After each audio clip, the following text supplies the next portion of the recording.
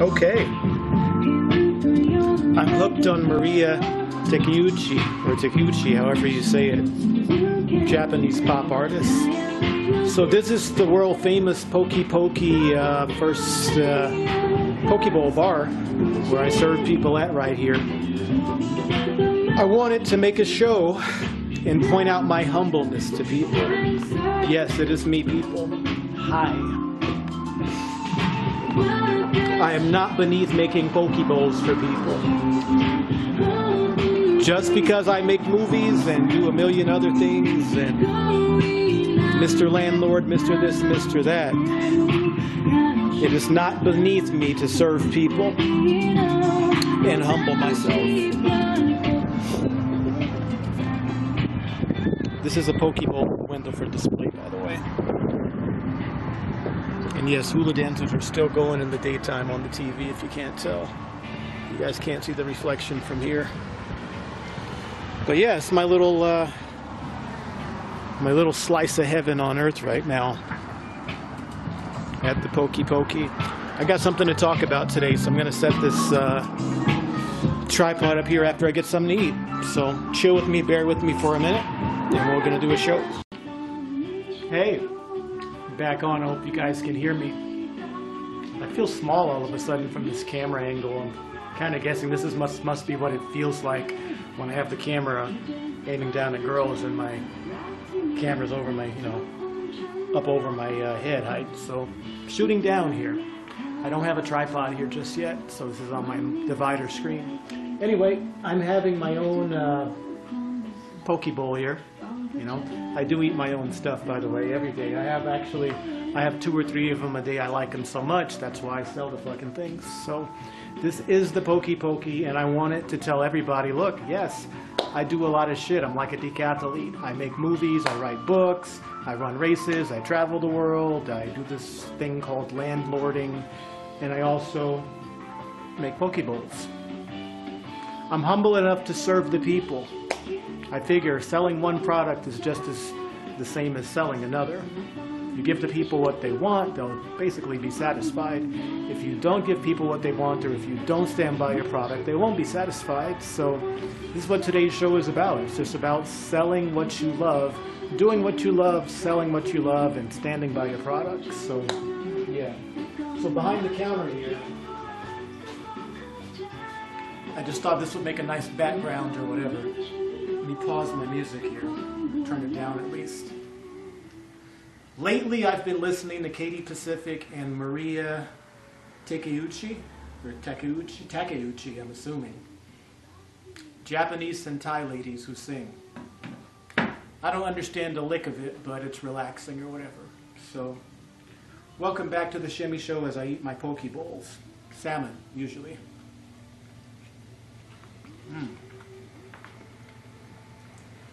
Good shit.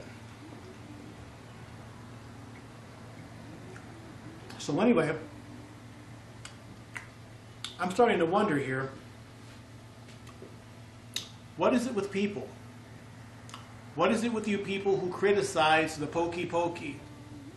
I can understand you criticize me. Maybe you don't like some of my other products. Maybe you don't like my movies. Maybe you don't like my YouTube channel. Maybe you don't like my exercise channel. Maybe you don't like my blog. You're going to start hating on food next? You think you're going to start hating on water? Like, how far are we going to take this? What we going to do here? Let's bring out the good old blue exercise ball. It's getting down to the nitty-gritty, people. What do you want? Do you want my Poke Bowls? Do you want my channel? Do you want my movies? Do you want my house? Do you want my condo? Do you want my books? You can't have my blood. What do you fucking want? It's a crucial question to ask. A lot of people, they don't really realize what it is they actually want. So it's up to me to give you guys suggestions of what you might actually like to eat, to see, to consume, to be entertained by. I realized at a very young age that if I was to actually have any traction in this world, I have to provide some service of value to people. I think that's a good topic for this episode. Why don't we just talk about value? Do I have enough battery power? I fucking hope so. Okay. Now, how could I best describe this thing called value? Let me stand behind the counter for emphasis. Okay. Now, in this society, it really only values... Honestly, I would say that this society, where I am now, Canada, as well as America, and most of the world, at least most of the Western world, so-called first world countries, the only thing of actual intrinsic value is actually, for women, I would say it's fertility. For men, it's labor and resources. And whenever the intersection of these two things meet, that's generally where we have interpersonal human relationships. One set of value meets with another set of value. More or less, it seems like on caveman or primitive terms, women trade their fertility, men trade their utility at some weird intersection, and government just kind of gets like right in the middle and fucking implodes both of them, but that's another story in itself. But in determining your individual value or worth for the world, a lot of people don't realize the weight or the gravity of their own power. You know, I would say that in many cases, a teenage girl may not realize, or her society has dumbed her down into thinking that her fertility, her ability to bear children from teenage age up to 40 or whatever it might be, that's actually a valuable thing. You know, this is downplayed by a lot of things or whatever. But in actuality, it's...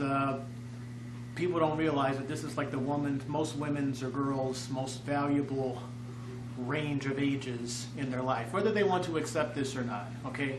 If you look at any, okay, let's look at Japanese anime, for instance, Hollywood movies, whatever. Have you ever noticed there's an ongoing trend of someone's daughter, specifically daughter or girlfriend or whatever, has been kidnapped? How come nobody ever kidnaps grandma? How come? Or great-grandma? Well, the fertility value's down here versus up there for the younger girl, okay? Whether you like to accept it or not, girls, fertile girls, teenage girls, whatever, and just childbearing age women are more valuable to society than women who cannot bear children, than women who cannot reproduce. It's the way things are. Just like if I were a disabled quadriplegic, I would have very little value to the world other than what perhaps my mind can output or something, I guess. But if I don't have the use of my limbs, arms, legs, hands, etc., and I can't make pokeballs or websites or make movies or run and jump and fuck and do things that people with arms and legs have, then I'm considered to have less value in society. Even if I had $10 million or $1 billion, how about that? What good would the $1 billion be if I were in poor health and had no limbs? I might even need more than that just to satisfy my brain or whatever, right? So it's like, let's talk about value. Let's talk a lot about value. One thing that a lot of guys have trouble accepting and swallowing is that a lot of girls don't like them for who they are. I think I fell into this trap too of thinking that girls liked me for who I am or loved me for who I am, and in actuality it was really just about the level of value they perceive me to have. Throughout most of my life, it's like a lot of girls have miscalculated my value, to my advantage of course. So it's like, oh well, but you know, I used to get really fucked up over that in the head years ago, because I would think to myself like, what's wrong with these pussy assholes? Can't they see that I'm a valuable person? I'm a genius. Self-proclaimed. I have resources, this, that, and the other. I run this business, that business.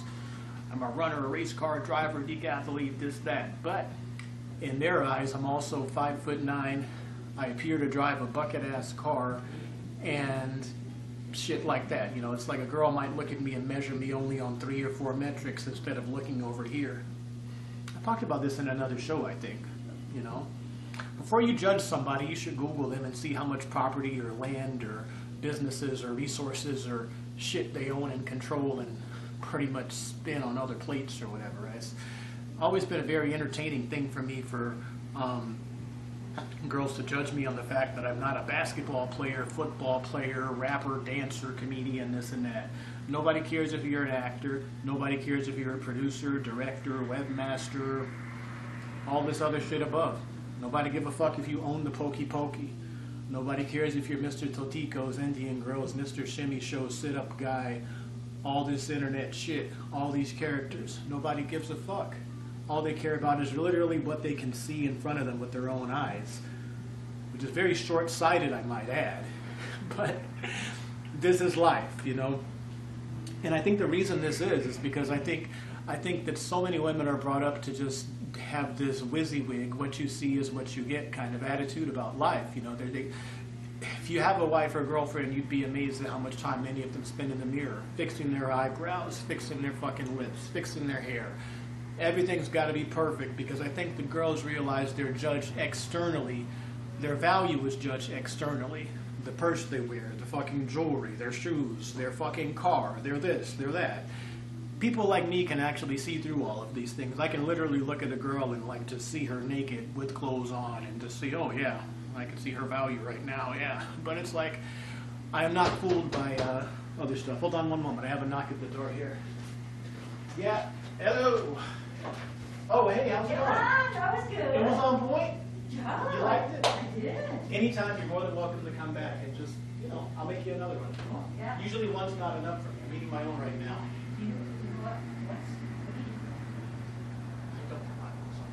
Used to. The first, maybe that was your other website. Really about this stuff, aren't you? Wow. I had opticals when I was in Japan. It was fabulous. You went there before too? I've been to Japan, China, Thailand, all that stuff. I usually go to Thailand about 4 months of the year. I've been to Japan twice. Sweet. I'd love to get that, but it's like so hard to locally get that stuff. I can get salmon. I don't want to make it with trout. Usually, traditionally, it has to be salmon or tuna or yellowtail. You know what I'm saying? But that other stuff, that exotic fish, is hard to come by. Because you're living in the middle of the continent now. I know. Well, I was in Las Vegas, like literally like the last couple of months or whatever. These places are like everywhere. There's like 10 of them on every block. Really? Yeah. Oh, it's a lot of Asian people there. So they have a Chinatown too. So it's like, I want to do this. Well, there you go. But that was good. Yeah. But I can't source out all the other stuff there. You have a client now? Jesus. Okay, enjoy. So, thank you. Come in. I'll give you another one if you want. Make another one for you. Yeah, well, I will. No, don't worry. Oh, yes. You need 2 to be full. Thank you. All right. Geez, I'm going to have to edit that out. Actually, that was my neighbor in the building here. They love the Poke Bowls. So, hope you guys heard that review. So anyway, it's like, yeah, where was I at? Talking about value. Fuck. Does Shimmy Cash have value? I don't know. But again, it all depends on what metrics you're judging and what country you're in as well, too. You know, in some places, motherfuckers, I might look like a cartoon character to people. Maybe here in Canada, you know, I walk down the street and don't know if they think I'm a Jamaican, a fucking Trini, a this, a Rasta, this, that. There's so many stereotypes I got to roll with here. I mean, I'm a black Ethiopian selling Hawaiian food in Canada, for Christ's sakes. I mean, fuck. Does it get any more stranger? But yeah, talk about value with me. People fuck with me on this. Like, there's a lot of things that people can do to increase their value that they don't realize. You can take better care of your health. You can exercise, for one. You know, get your own. All you can really do is really get your own health and fitness goals in order. Get your money in order, and go somewhere where you can enjoy it all. You know, if you happen to live in a place that's kind of like just fucked, where people don't perceive you of having any value, regardless of whatever race or ethnicity or background you are, you might have to travel like me. I've been to like counting like 25 countries or something like that till you find somewhere you fit in that actually fucking works for you. You know, you don't want to be somewhere where you're miserable all the time. So all that I could do here is basically just sell my Poke Bowls, stack my money up, and go wherever the sun is brighter and the grass is greener. You know, and if people don't see the value in me here or in your house or your community or wherever you're at, you've got to do something about it. You know, You can't subliminally change people's mind. You can change your image to a degree. You can change your body to a degree.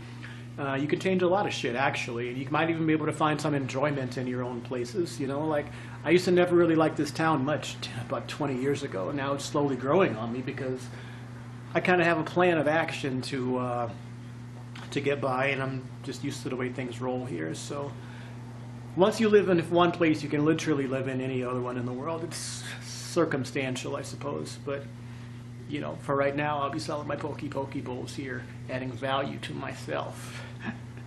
I hope you guys, how about you guys just ask me some questions about this, and I'm going to start just answering YouTube questions in the comments. So if you have any questions on this topic about value, adding value, do you think you have value, please realize that you're not worthless.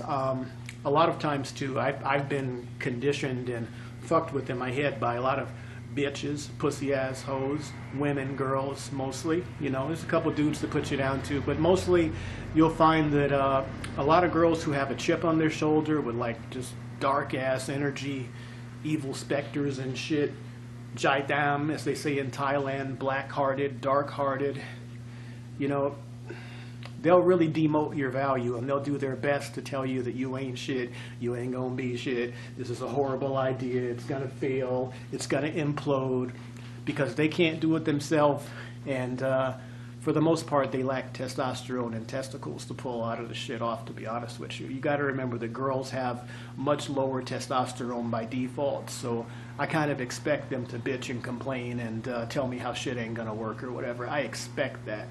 I don't expect you guys to copy what I'm doing because my balls are probably much bigger